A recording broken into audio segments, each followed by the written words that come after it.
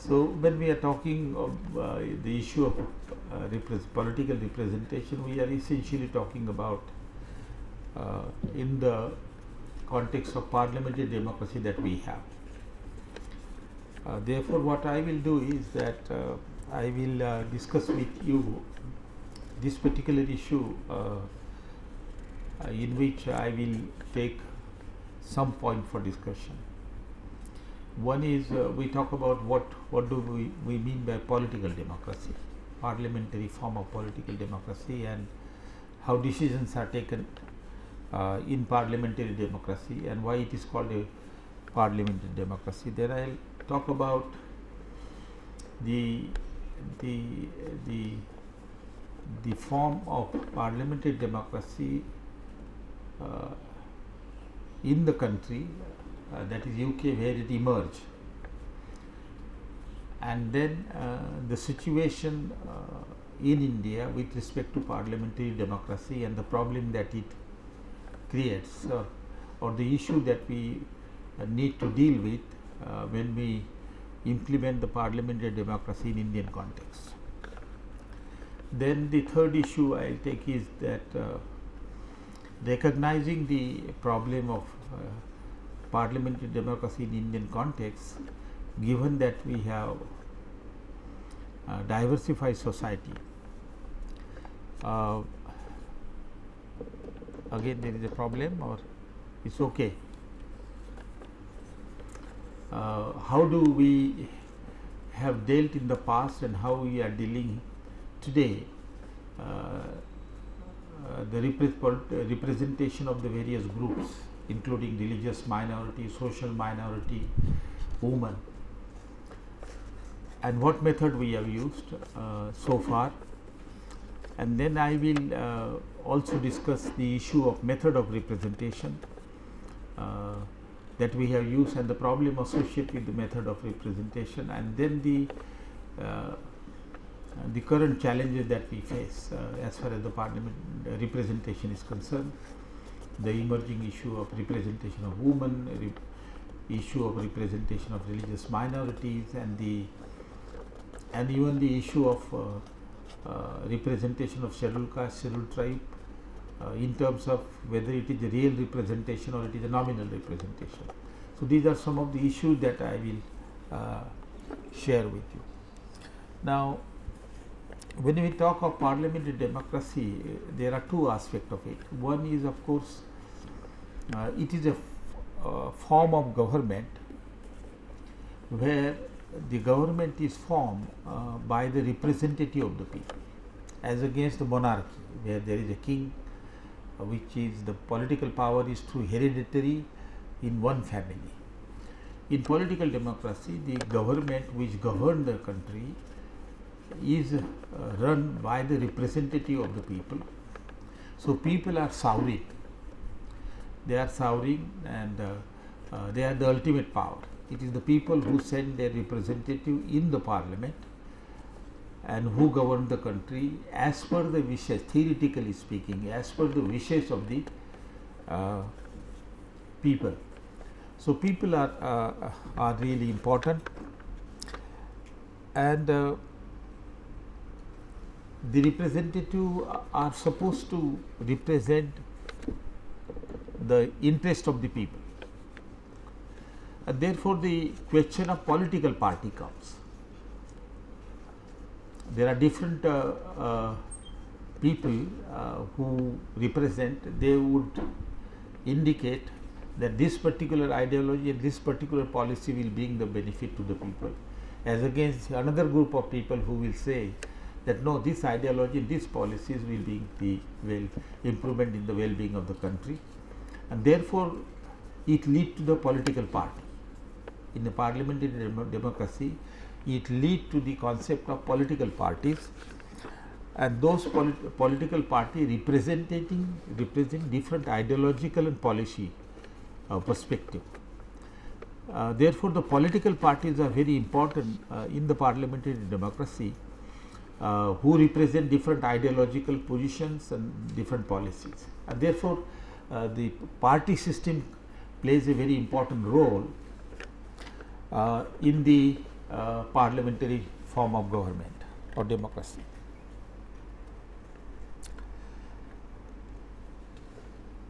The other aspect of parliamentary democracy which you should remember is that the concept of political majority, that in parliament democracy you have the government of representative elected by the people, and that the political party represent the ideology and view, and the third aspect is the political party which get a majority seats, they constitute the government, they form the government, and their ideology, their programs come into operation. So the majority, political majority and majority decision making is also a very crucial aspect of the political democracy. These are three important aspects that you should remember, because it has implications when we discuss the working of political democracy in Indian context. Now, if you go back to the history of a parliamentary form of government in UK, one important point that emerged and we need to consider is what kind of social structure they have. In UK, where the parliamentary democracy began, it began in the context where the society with respect to religion and social group is fairly homogeneous.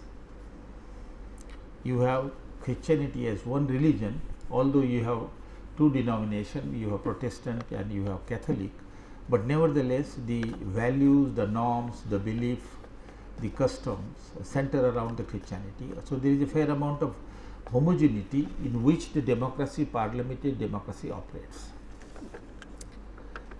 Now, when you come down to Indian situation and you take the same concept of parliamentary democracy, government by the representative of the people, represented by political party, and majority decision making rule operates.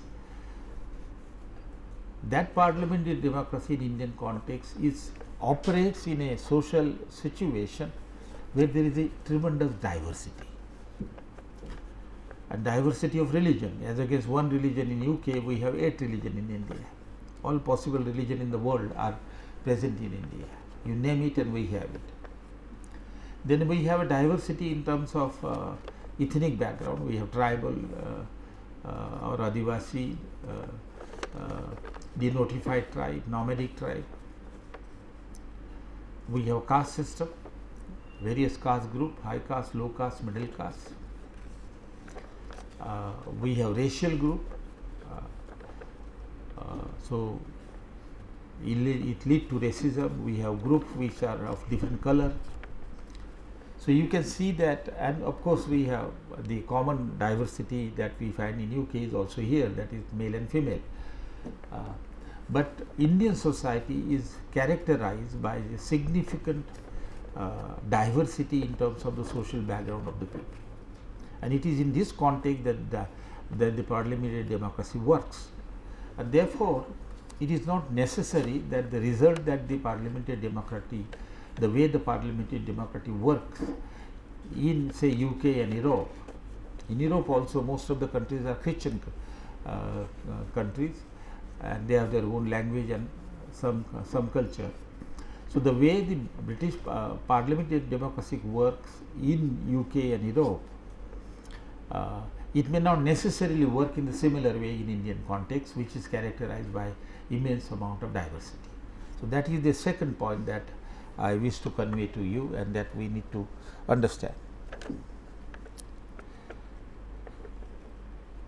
Now, this leads to another point, that if we have a diverse group and if a particular group, say religious group or a caste group, is in majority in population, then it has its connection with the political party system in democracy. Political democracy and political majority is governed on the principle that it is based on a particular ideology, economic and social, and it is based on policy, and that is how you contest the election, party contest the election, they come to power. Now, in Indian context, a additional dimension is added to that ideology and policy, is that the social identity of the group may come into play in the party elections. Therefore, we have to draw a distinction of political party or political majority, which depends on, which is governed by a particular ideology and policies, secular ideology and policies, and in the election come to the power.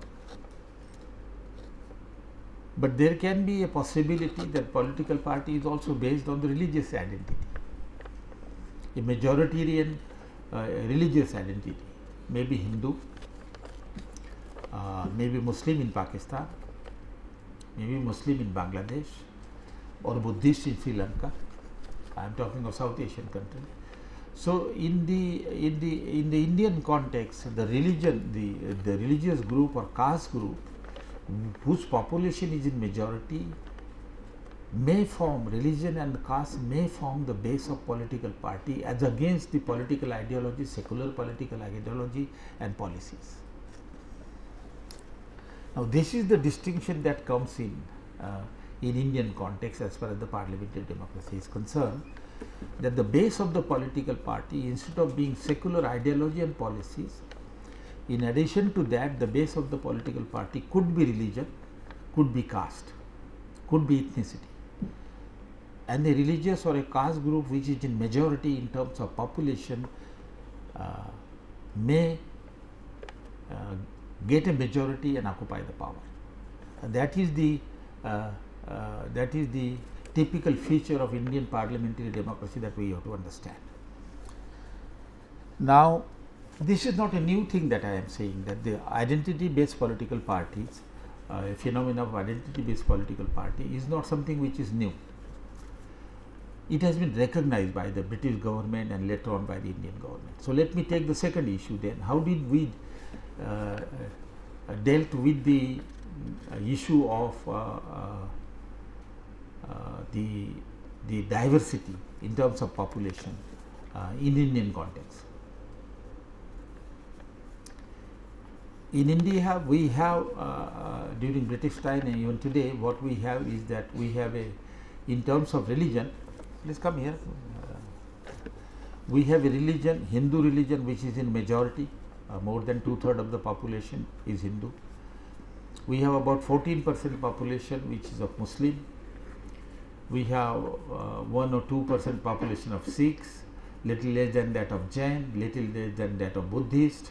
Then we have Parsis, but the majority religious group is Hindu. In terms of caste, we have a small proportion of Brahmin, little more than that is higher caste. The OBCs are bulk, which constitute close to half, scheduled caste about 17 to 18%, tribal about 8%. In gender, we have almost a half division, half and half, male and female. So, this is the diversity. If we take the diversity of religion and caste, and how the Indian government or the British government dealt with this in terms of representation in the political democracy. Now, one of the consequences of the diversity is, as I said already, that it is likely that the majority religious group or majority caste group may form the base of political party and continuously be in the power. The base of the political party remains some sort of economic policies and social policies and other policies, education policy, but the major base remain the caste or religion, and as a result of which a particular caste continue to control the power.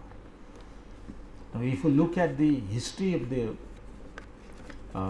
political parties in different states, the political scientists characterize one of the important feature of the political party in India is that in each of the state, wherever whichever caste is in majority or single majority, 30%, 40%, they come to power and they remain in power.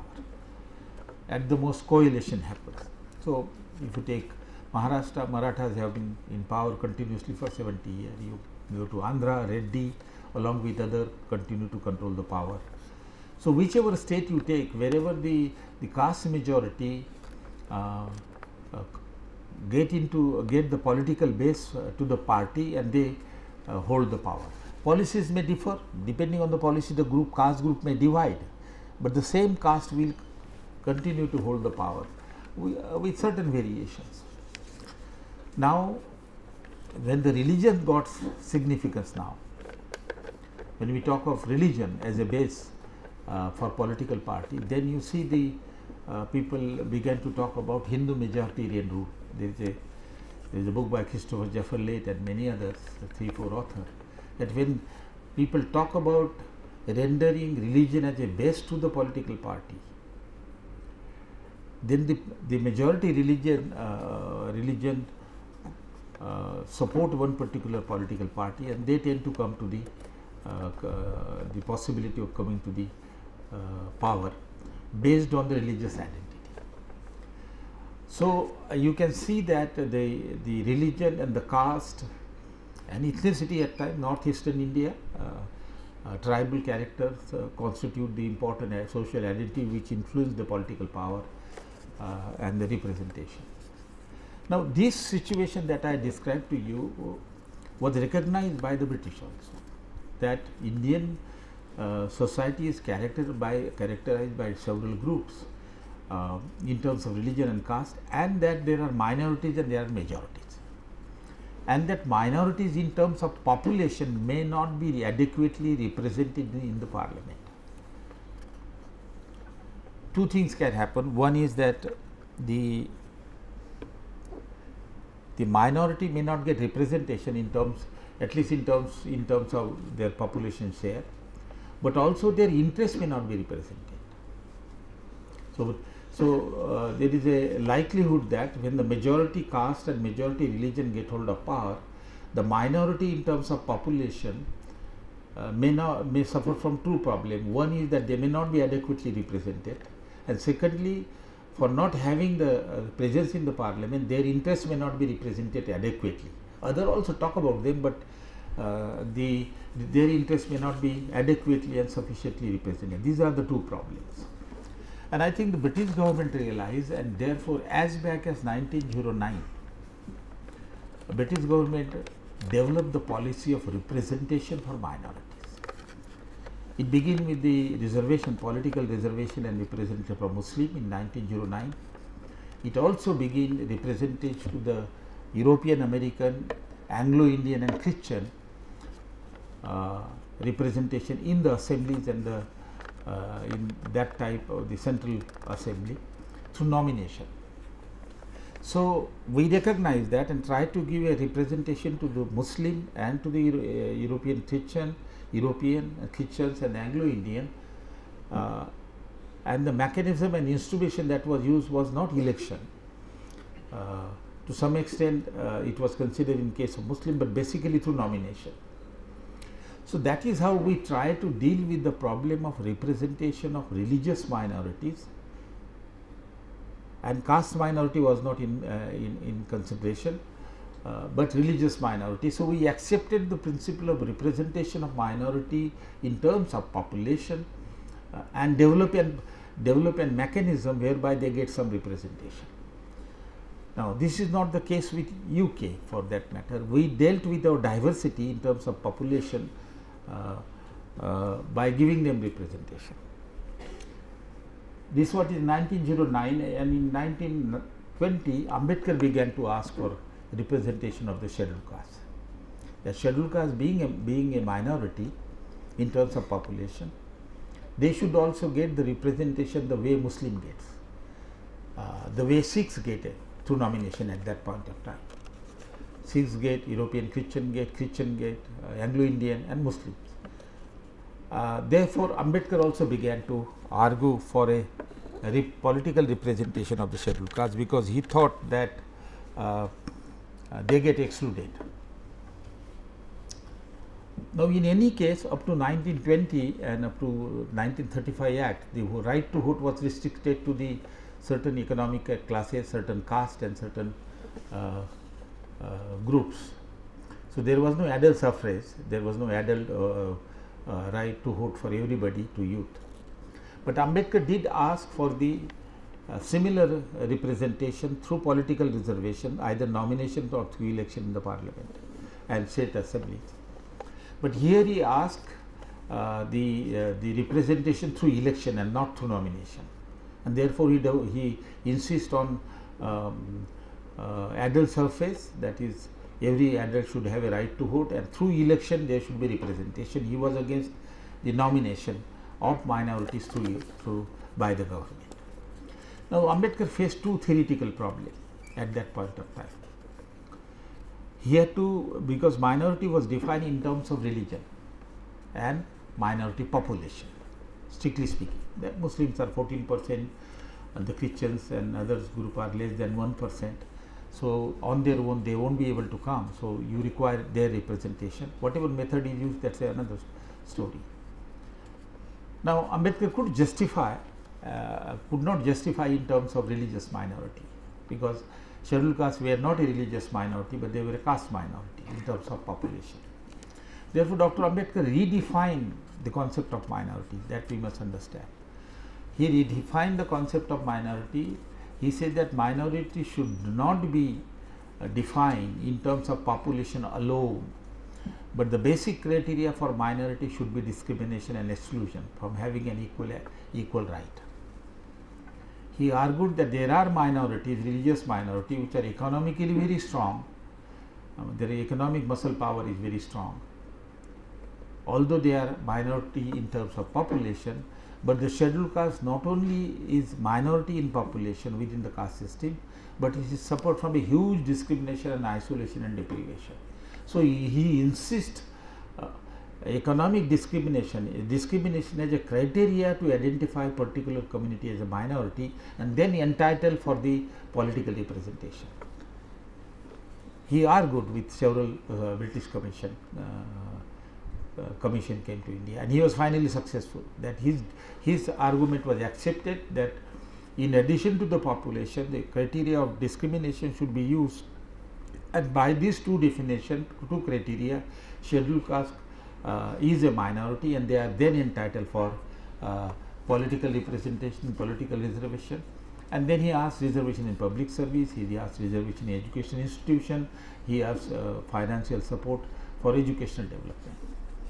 Now, that is how then in 1931 through Pune Pact, the political representation of the scheduled caste came, in addition to the political representatives of religious minority and ethnic minority.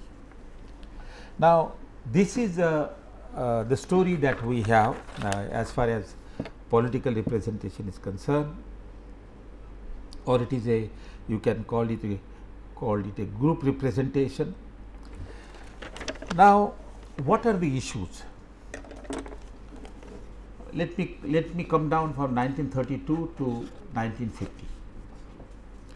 How did we incorporate the issue of political representation in Indian Constitution?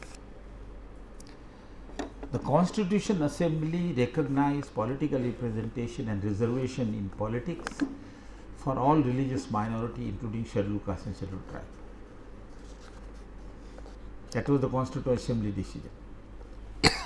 Partition happens, and Patel and others opposed political reservation through the separate electorate. The method I have not discussed with you, the method I will come to the method later, but political representation to the separate electorate, to scheduled caste it was through joint electorate. I will bring that concept later on. It is good enough for you to understand that the separate electorate and joint electorate method was used to give the political representation to the Muslim, and for Europeans and other was through nomination, and for scheduled caste was through joint electorate.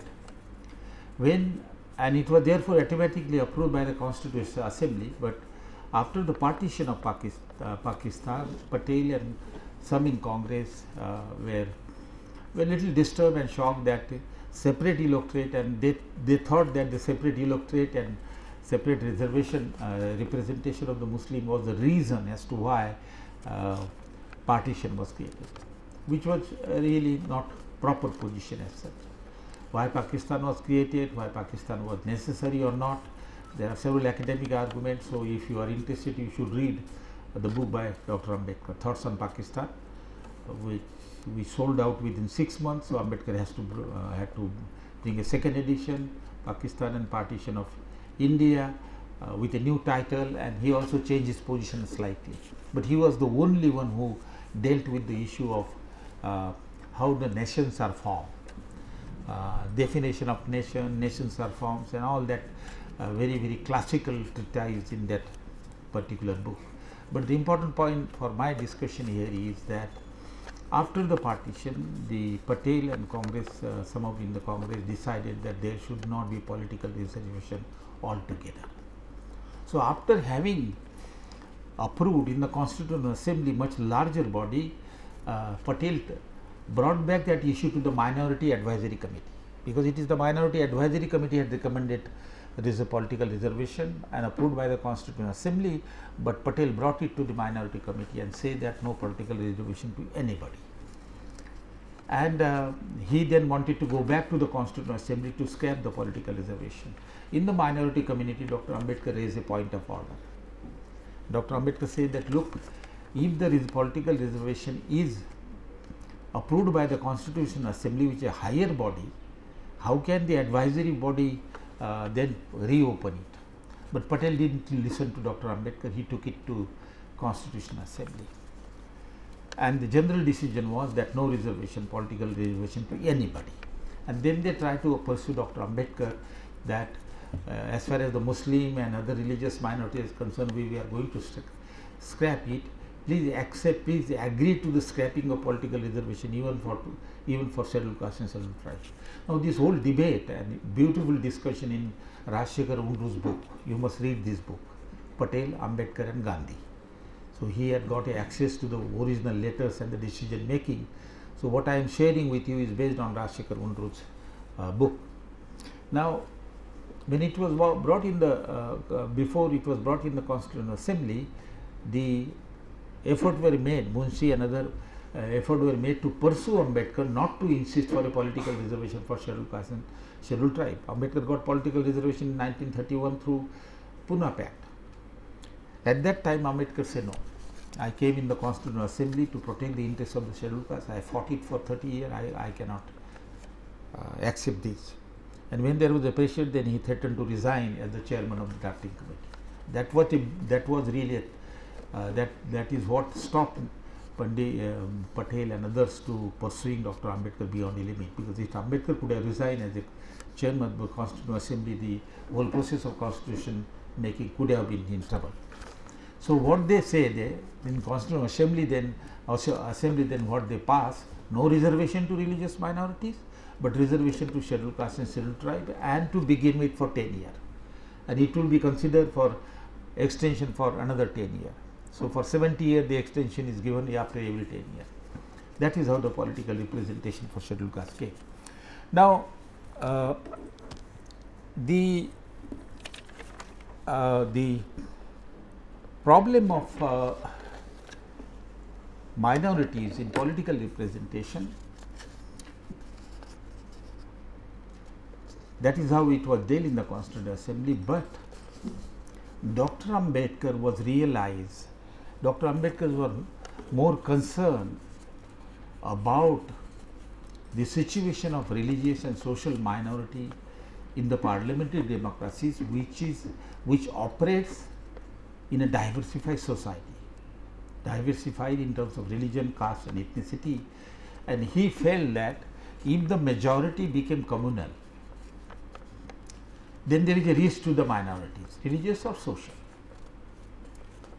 And therefore, more than anybody else, Ambedkar was very much concerned about this issue, and he tried to give a solution much before the Constitution's provision in the Constitution. There are two important events which are very important, which you should remember, is that Dr. Ambedkar, to deal with the issue of minority in a parliamentary democracy and political representation, he brought out a memorandum. or you may call it a small booklet, what is called Communal Deadlock and Way to Solve It. All of you must read.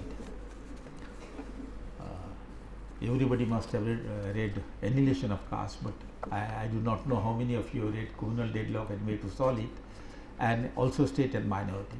Communal Deadlock and Way to Solve It and State and Minority are the most important book of Dr. Ambedkar in terms of remedies and solution.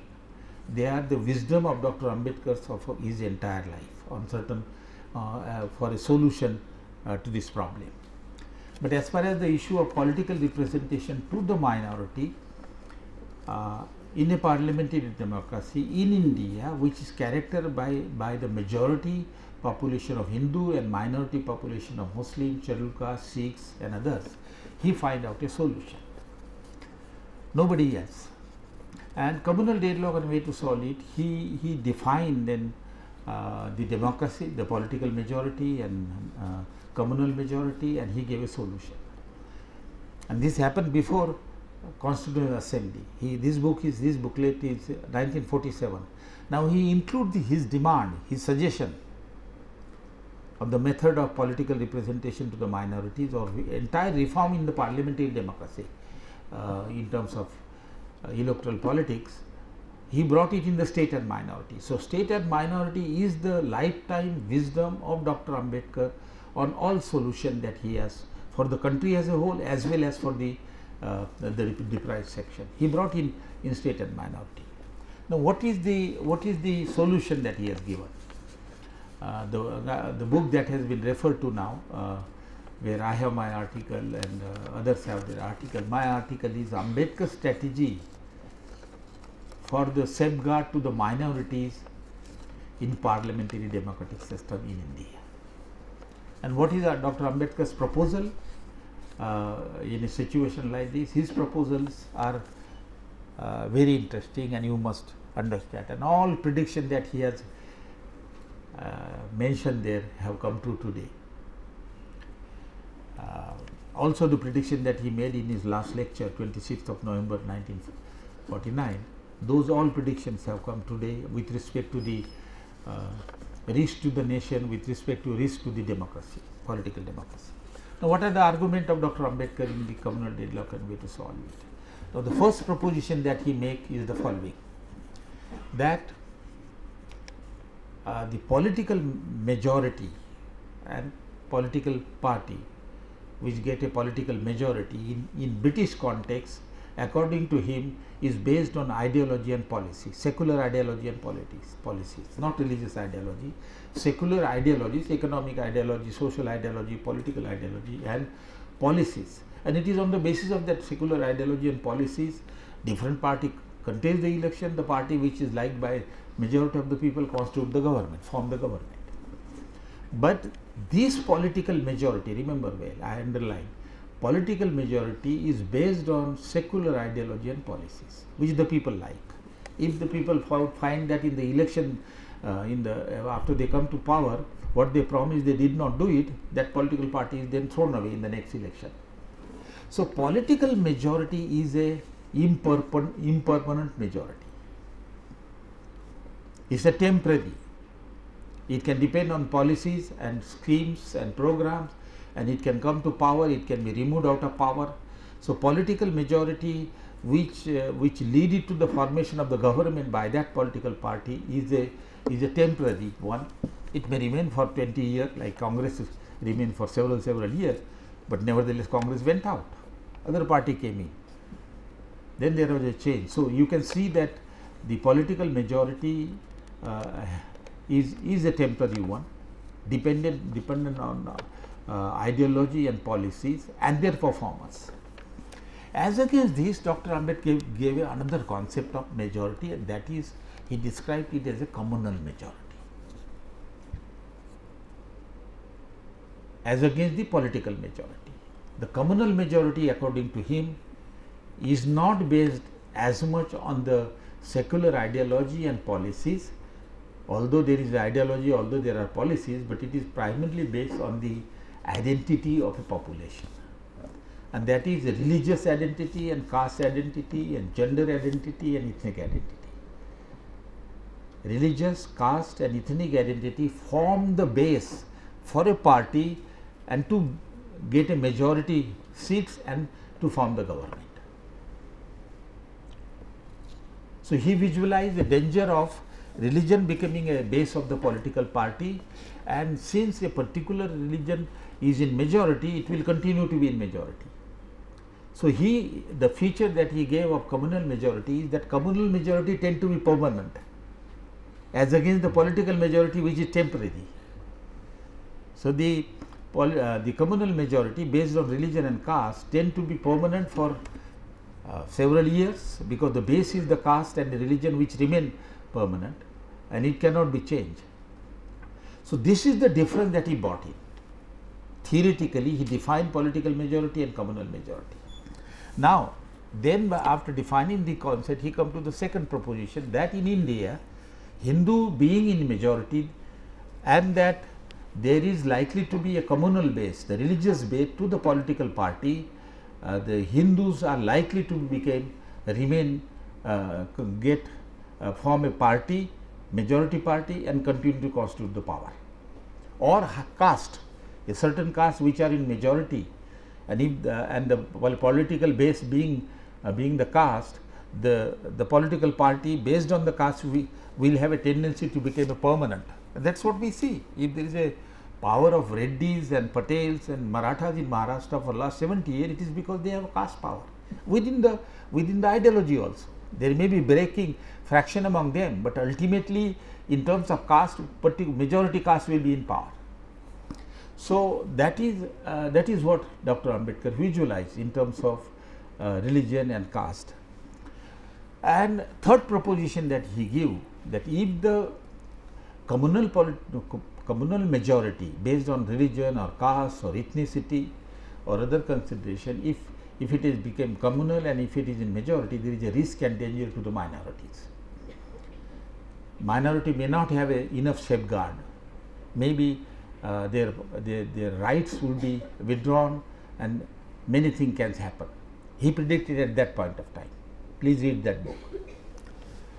Based on these three theoretical propositions, he then suggested a program that we should reform the parliamentary form of government in its application to the Indian situation. Don't borrow as it is the British parliamentary system, because the situation in which the British parliamentary system operates is different than the situation that it will operate in Indian situation. Given the diversity of population, you need to modify the working of the parliamentary democracy in a manner such that minorities get safeguard and protection. And he gave a proposal. There are three reforms he suggested in the parliament democracy in Indian context. One, he says that the number of the seat in the parliament and assembly of Hindu religious majority should be reduced. If they constitute 70% or 75%, and if they get 75% seat, the seat should be reduced say to 65%. Hindu will remain a majority, but their seats should not be that overwhelmingly high that minority cannot do anything, that Hindus or high caste remain permanently in power. So, he gave a concept of balanced representation or relative majority, concept of relative majority and balanced majority. So, if you look at the chart in that communal deadlock and way to solve it, he has reduced the number of the seat for Hindus, number one, and secondly, he increased the number of the seat for minorities. He increased the number of the seat for Sikhs, for Muslims, for Christians and for scheduled caste and scheduled tribe. So, he said that the seat should be such that there is a relative balance. There is no disproportionate share of the one particular caste which is in majority or one particular religion, but there should be balance in number of the seat. That this model is used in many countries. New Zealand has used. They have given a substantial representation to Morvi tribe. So, this is the first suggestion that Ambedkar gave, is the relative balance in the assemblies and parliament by reducing marginally the share of the majority and increasing the share of the minority. Number one. Number two that he gives is decision making. Despite the fact that you reduce the seats of the the majority which is based on religion and caste, the party will be still in majority and will form the government. And minority will be still depend on the majority for any decision making that is made in the parliament. So, he suggested the second reform, very important, and that reform is that the decision in the parliament and the assembly should not be made, at least important decision should be made based on the principle of unanimity and not on the basis of majority vote or majority decision. Now, the decisions are made 49 versus 51. He said this is not correct.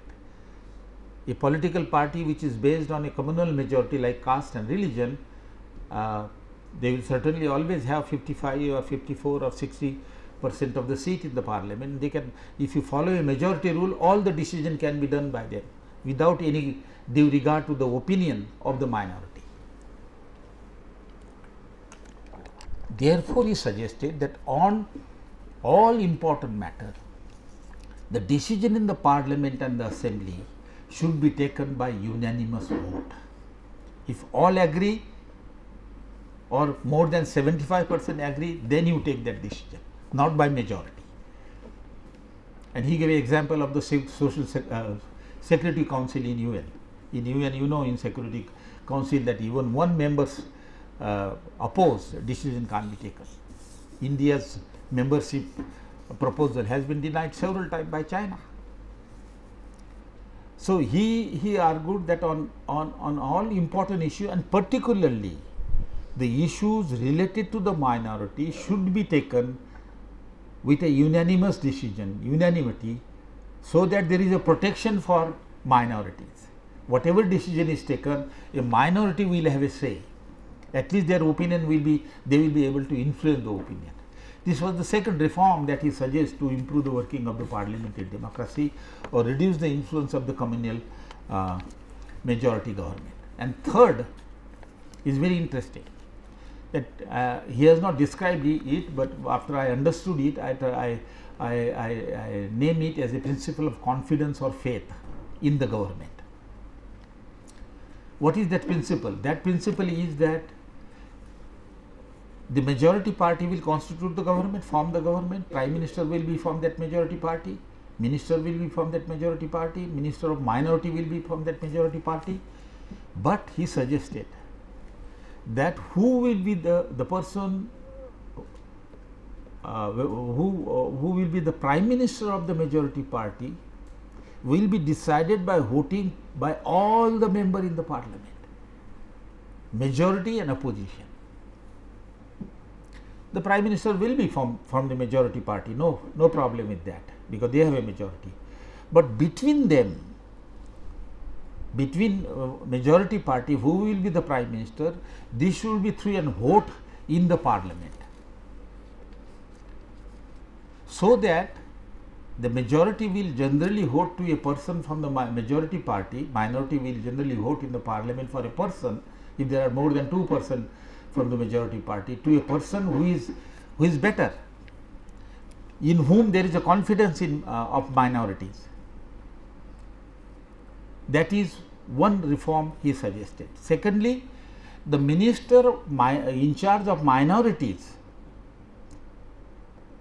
in the majority government, but the minister in charge of minority will be exclusively elected by all minority, the majority party as well as minority party in the parliament.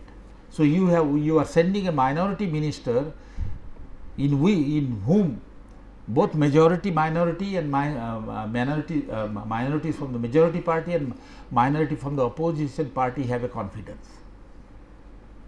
So, these are the three principles of relative balance, unanimous decision making, and principle of confidence and faith. These were the three principles on the basis of which Dr. Ambedkar suggested a reform in the working of the parliamentary democracy and submitted that memorandum to the Constitutional Assembly through the state and minority.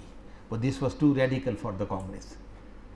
Anything very radical and different from the British parliamentary democracy was not accepted. You know that Dr. Ambedkar wanted state socialism to be a part of the law of the constitution, and Rajendra Prasad, Jawaharlal Nehru, who himself was a socialist, and others, they got scared that Dr. Ambedkar want to let down in the constitution not only political structure, that is parliamentary democracy, executive, judiciary, and fundamental right, but also economic structure, which is not done in the parliamentary democratic system of British type. But Ambedkar says that we should learn from defects of British parliamentary democracy and improve upon it. So, this was the proposal given by Dr. Ambedkar for the safeguard of the interest of minorities in the parliamentary democracy, and failing which he warned that the fate of minorities will be at risk if the political majority is a communal majority. Communal majority in the sense that the base of political majority which form the government is religion and caste. In that situation, the fate of the future and the policies of the minority will be at a risk. Therefore, this proposal should be accepted, which was not accepted, but in a 26th November lecture he gave warning that if you want this political democracy to be successful, you should have economic democracy and you should have a social democracy. And when you talk of social democracy, he essentially talk of what I have said you in communal deadlock and way to solve. That is to respect the individual right and citizenship right of the people. Don't deny those rights on the basis of religion or on the basis of caste or on the basis of ethnicity or on the basis of gender. So, I think many of the predictions of Dr. Ambedkar have come true. I am not going to go into that, but now let me come to the last point, that is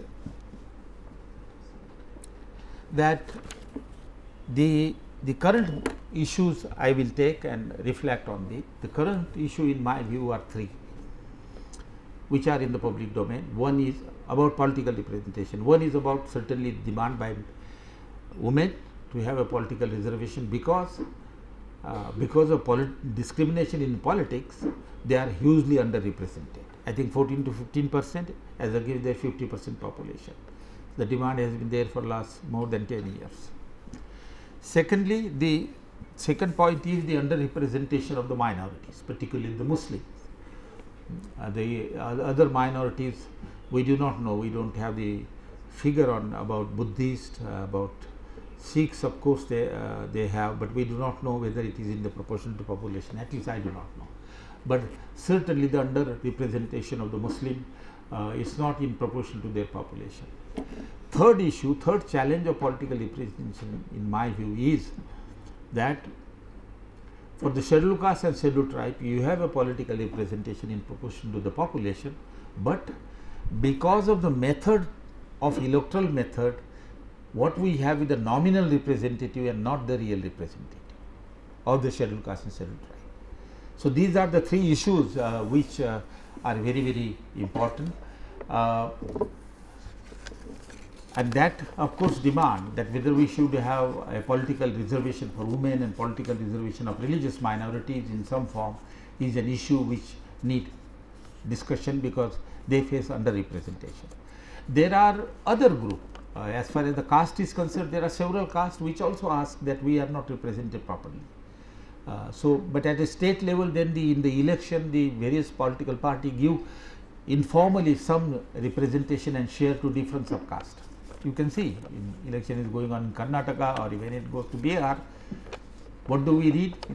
When there is election, we read that the seat allocation and other thing is determined by the subcaste population.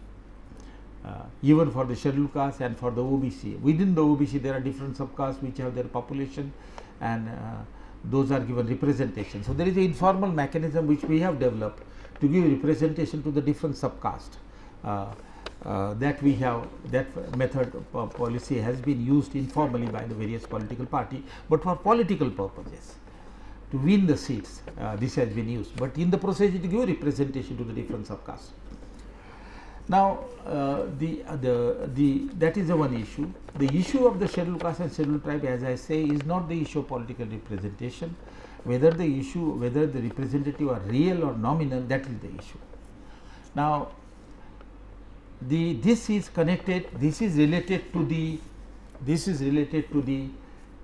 method of election. Now, when Christians, when the Muslims were given political representation, the separate electorate method was used, and the same method was given by the British Prime Minister to the scheduled caste, to which Gandhiji opposed, and there was a hunger. Gandhiji went on a fast unto death, and then the solution was the reservation for scheduled caste, scheduled tribe, but not to separate electorate, but to joint electorate. And it is joint electorate, according to Dr. Ambedkar, which result into nominal representation of the scheduled caste particularly, and not the real representation. And therefore, he had given the alternative method also. How does the joint electorate result into a nominal representation of the scheduled caste? I hope you are aware about it, that there are reserved constituencies for scheduled caste, there are reserved constituencies for scheduled tribe. Now, reserved constituency for scheduled tribe, through joint electoral method, what does it mean? A candidate from scheduled caste will contest, and all scheduled caste and non-scheduled caste will vote. Now, since the majority population is of non-scheduled caste, it is they who decide which scheduled caste should be sent to the parliament or to the assembly. And obviously, the person who is elected by the non-Dalit will generally respect the opinion and the policies of the non-Dalit through a political parties. Therefore, they keep quiet. They have to follow the policies and the program of their political party, which has elected that particular candidate. Therefore, despite 80 scheduled caste candidate in the parliament, Narender Kumar has done a study, in fact earlier, in terms of how many questions are raised by scheduled caste representative, how many Dalit women raise what kind of question. He has studied, and he found that on the contrary, he discovered that the issue related to the scheduled caste are raised by other and not by scheduled caste, much less by scheduled caste. So, the point is here, the culprit is the method of election, that is joint electorate. What is separate electorate? Which is asked by Dr. Ambedkar. Separate electorate means in one constituency there are two seats, one scheduled caste, one non-scheduled caste. Scheduled caste candidate is elected only by the scheduled caste vote, while higher caste candidate is elected by both high caste and scheduled caste. So, scheduled caste have double vote, one for their candidate, another for the high caste candidate. So, their power increase. Even voting the high caste candidate, scheduled caste can dictate certain policies. So, the separate electorate, insofar as the scheduled caste candidate elected only by the scheduled caste, that candidate who goes into the parliament or assembly is responsible to the people, that is scheduled caste, and he will do something for, because he is independent. Even if he is from a political party, he is represented by, elected by the people who are scheduled caste. Basically, he has to protect their interest. So, they can be more real. The candidate elected through the separate electorate can be more real than the joint electorate. That is the difference that you should understand. Now, there are other concepts also, multiple constituency and primary election and all that. I don't go into the complication, and there are some aspects which I also don't understand. But ultimately, at the time of the approval of the political reservation for the scheduled caste and scheduled tribe, Dr. Ambedkar tried and via media, because separate electorates was terribly condemned by the Congress party and everybody, which according to him, which resulted into creation of Pakistan, which is not the case, but it resulted into. So, nobody wanted separate electorate, only joint electorate, and Dr. Ambedkar knew the fault of joint electorate, because he participated in the election through the joint electorate method in 1937, in 1942 and later on. So, he gave a via media what is called qualified joint electorate. And what is qualified joint electorate?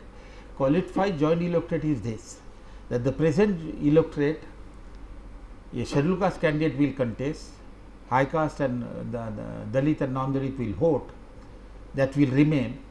Only modification he suggested was that let us do the following, that when a candidate is 4 or 5 scheduled caste candidates are there,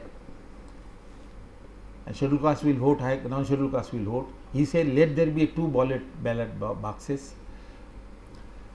and you count the scheduled caste vote for a candidate separately and non-scheduled caste vote separately.